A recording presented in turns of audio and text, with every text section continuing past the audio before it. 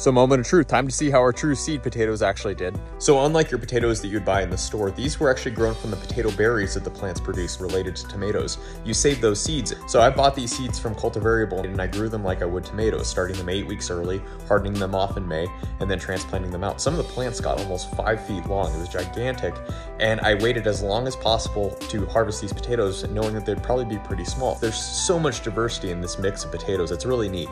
And some of them actually really stand out. I like them. So what I'm going to do is save them, replant them next year, and see what the yield is like and what they eat like. And if one of them is truly a winner, it could be a brand new variety of potato. But even if none of them are truly winners, it was a neat experiment. I'm going to keep playing around with it.